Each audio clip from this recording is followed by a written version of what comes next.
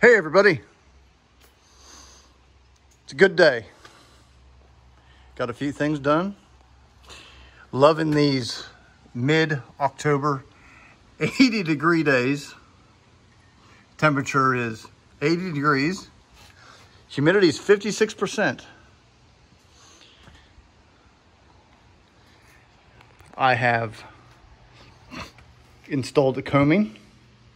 The coaming is going to have a screw about every 4 inches all the way across. I've installed this flag that works like a charm, smooth as silk. That's just something I made really quick. I'm gonna do this with proper paint. I've got a picture of an original B-36 that's focused right on this, so I can trace this right off the screen and get that perfect font. It is going to be absolutely brilliant. All B-36 parts, they're either stamped or somebody has taken paint pen or whatever they used, and they've put the either stenciled or handwritten the B-36 part number followed by the lot number. I try to do that on my parts, just to give it that more authentic look. As you can see, I've placed this over the T-18s. Let's go inside and have a look. I'm gonna be focusing on, before I get to the flight deck floor, getting the burlap bags down there to the floor where the fans reside. I didn't know this when I built this. I had no idea why these quarter turn fasteners were here. I barely even knew what a quarter turn fastener was over 3 years ago. But if you remove that single fastener from the front, this entire vent pops right out of there. So that's how they would have removed it to service it.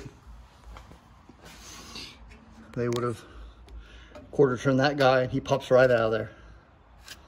Otherwise, he's not going anywhere.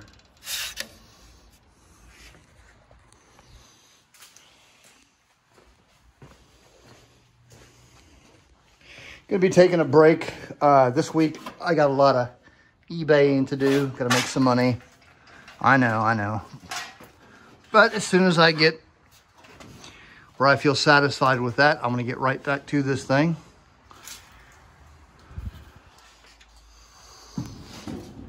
Let's see if I can't have a seat in here. There we go.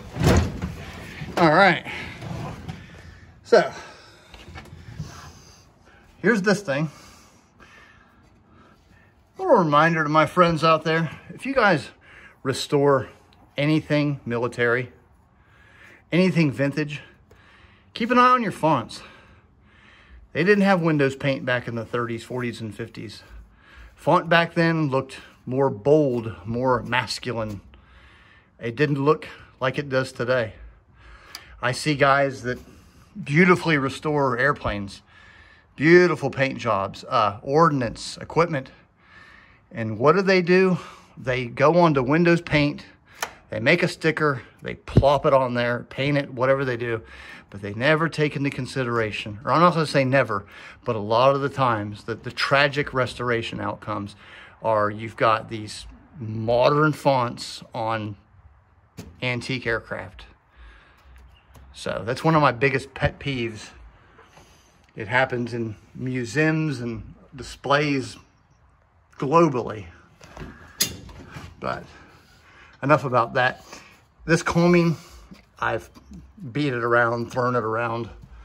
It needs to be about a half an inch thicker so I can mount these plates here, which identify what these are.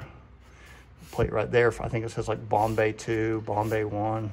It's like IFI or IFM Bombay 1, in-flight monitor Bombay 1, whatnot.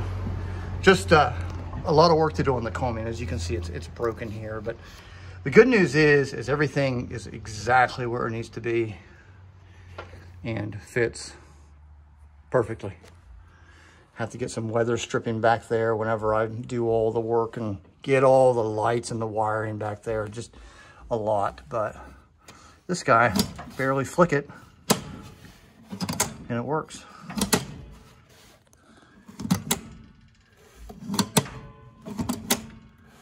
And what that does, again, if you haven't seen my previous videos, is it flips this switch.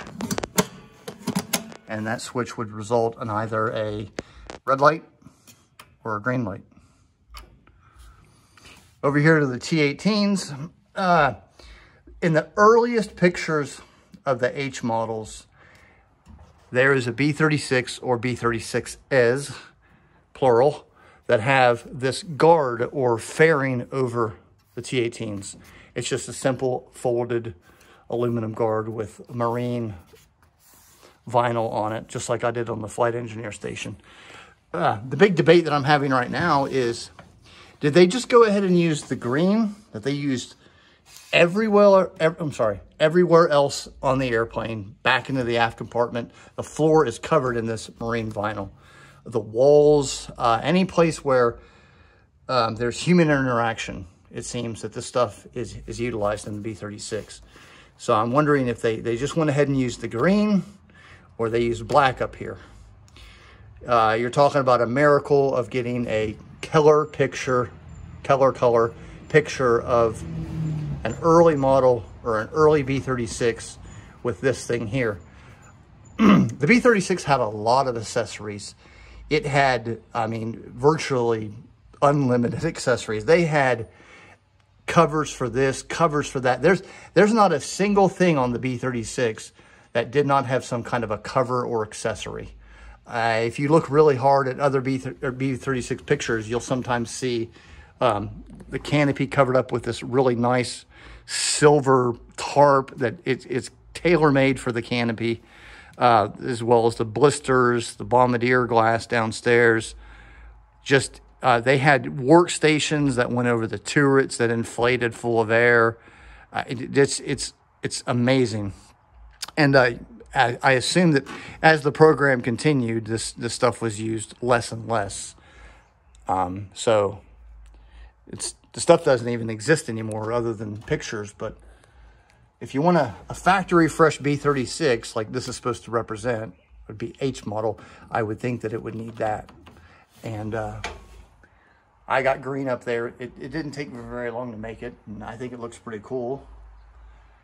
But we might settle with black in the future if I can ever get some evidence, or if there's a veteran out there who might remember sitting in this seat and seeing that up there. That would be great to verify what color that thing was.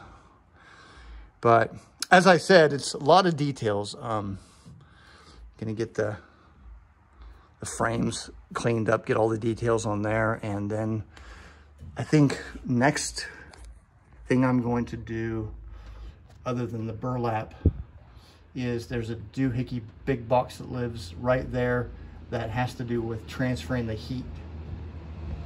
That'll be a day or two project, but I'm gonna get that on there. Then I'm gonna get these guys, all these things, and the plastic plates. Just a lot of details. So that's where we're at. I'll see y'all next time.